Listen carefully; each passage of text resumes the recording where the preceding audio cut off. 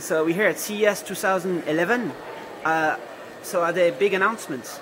Big announcements. We've got about 5 different products going into production this quarter. We're showing our first public viewing of our 7-inch product that's scheduled for production this spring. And we're making some other new products, a 9.7 and a 10-inch HD that we're talking about a little bit too. 9.7 and 10-inch? Yeah, 10-inch 1280 by 800.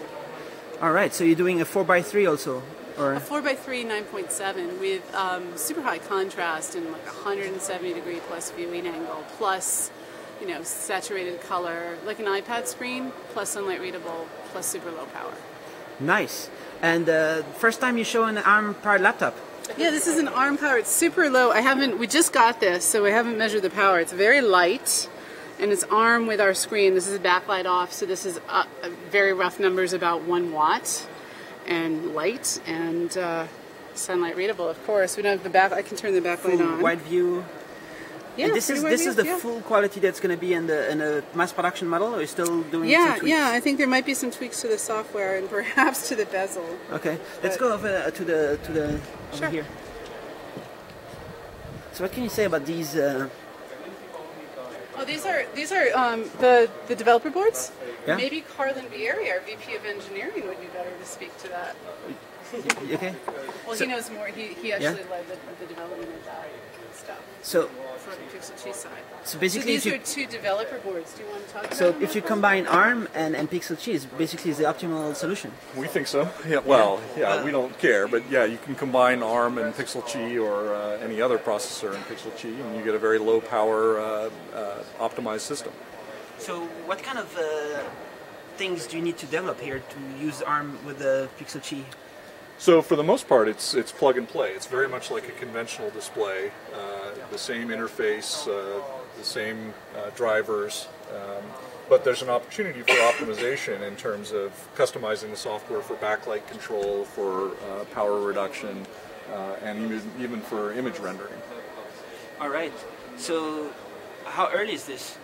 These are just reference designs. These are pretty early prototypes that show our panel working with a variety of SoCs. Do the actual SoCs control the amount of backlight somehow, like dynamically, or? There's no ambient light sensor on these reference designs. There is a backlight control, so we can just push the button and turn the backlight off completely on this one. Nice. And so, what's up with the 7-inch? But this is the new. That's a first 7-inch sample there. So this is 7-inch. It's wide view. And you can turn off the backlight. And so that's getting mass production this spring. In it's a nice, compelling form factor. It's light. This is a little bit thick. The first backlight. This is I think 3.8, 3.9, and we're coming out with a little bit bigger than 2.5 millimeter one as well. So this is nearly 7-inch. Yeah, so people are used to carrying something like, I've got a Gen 1, but something like this around. So there's a lot of demand for 7-inch. 7-inch is pretty hot. But 10-inch is good too. And we're looking at some smaller size, 4 or 5-inch for if you remove the big keyboard mobile phones. And add this. Remove the touch screen, it's the same. Yeah. Right behind you. Oh yeah, there you go. So these are, what do you call these? Demos, concept demos, or? You added your screen in there. How hard was it to add it in this one? Very easy. Very easy. This one, we removed the touch panel, so that's why we have an external mouse. But this is very simple to do. All right. And these two? These are also just concepts. All right. So what can people... I mean, people are waiting for Pixel Chi. How long do they have to wait? We're shipping the screens out. I mean, I think we had the team working in China last week to ship out a whole bunch of screens to Notion Inc., for example, and more. So we've massively increased our manufacturing capacity. We announced we have now also our first fab, and now also the second largest manufacturer of medium-sized screens in the world, making 3 different screens. The 7-inch is the first of that. There's 2 other screens that they're making. So are there some challenges still to fit it inside their manufacturing process, or No, or it's more we like can a actually business? make the screens in any size in basically any LCD fab in the world. Basically, there might be some extreme exceptions, but basically we can do this anywhere. The issue has been being the first fabless LCD designer in the world. We needed to get access to the fabs.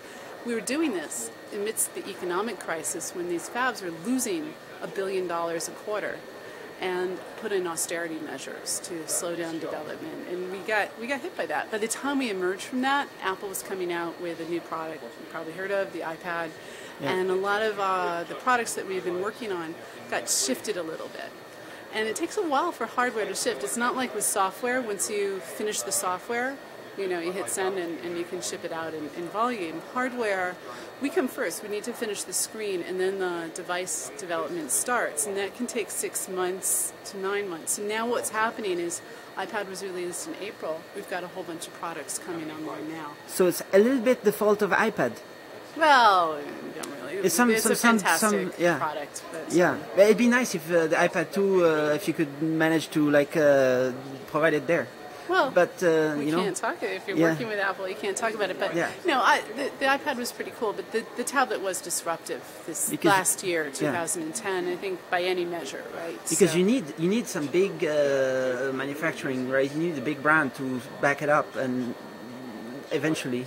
Yeah. That's the way to do it, right? Yeah. You need to have some mass manufacturing. And that's how we've been able to get the 7-inch turned on. We have a big customer for 7-inch, and that allowed us to get a new fab started up and going on the 7-inch and others by demonstrating real demand from Tier 1 customers in real high volumes for these types of screens that we're doing. They make 14 million screens per month. That company, right? CPT, something like that.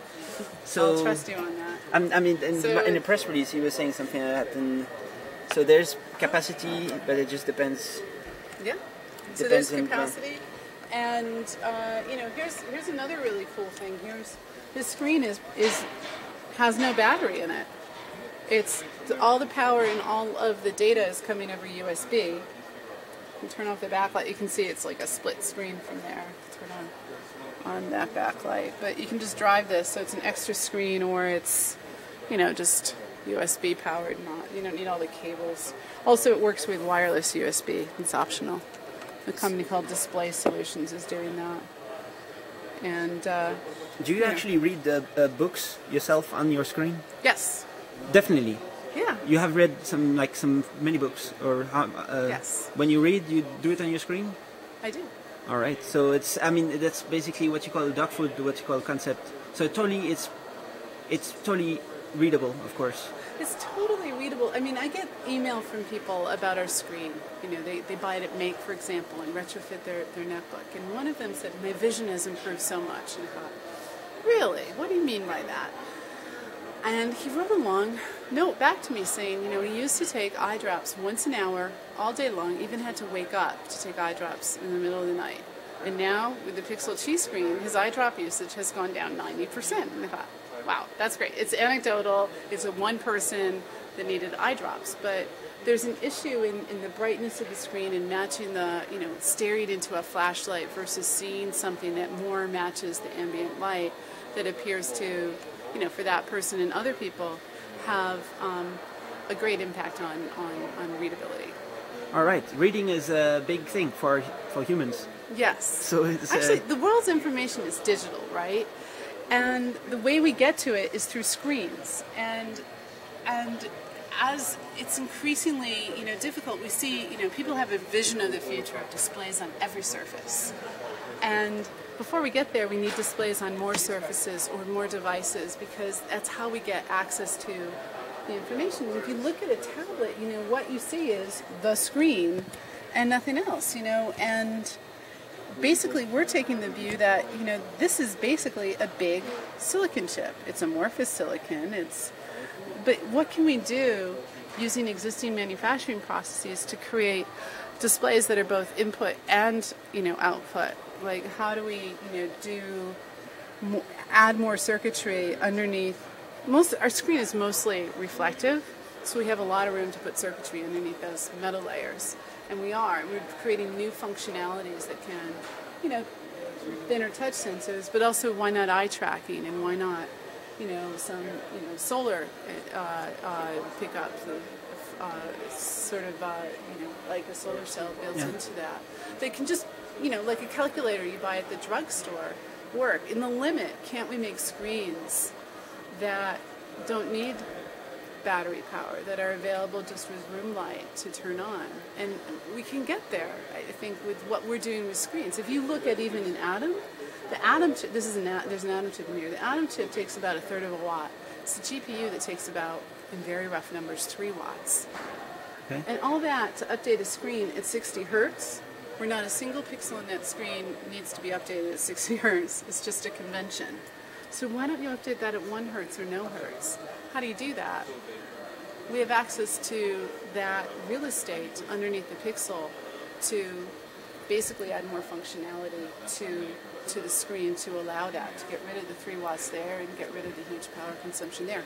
That's in our roadmap. That's coming down the pike. Meanwhile, we're shipping, you know, screens, improving our metal, you know, this year as we go along, and continuing to develop and improve the technology.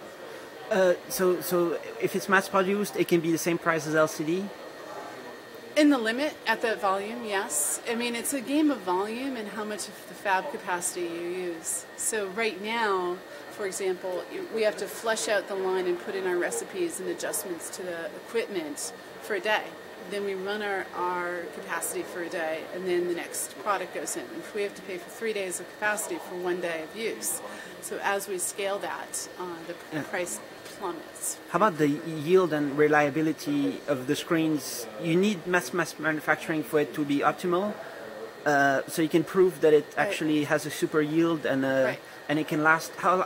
Is there any difference in between how long it will last compared to Mela LCD, or is there something you can measure in that? Or well, we've got 6 years under our belt through OLPC, and we've shipped more than 2 million units in some of the most extreme environments in the world: Mongolia, Tibet, you know, the Peruvian jungle, the Peruvian Andes highlands, you know, all over, Rwanda, Afghanistan.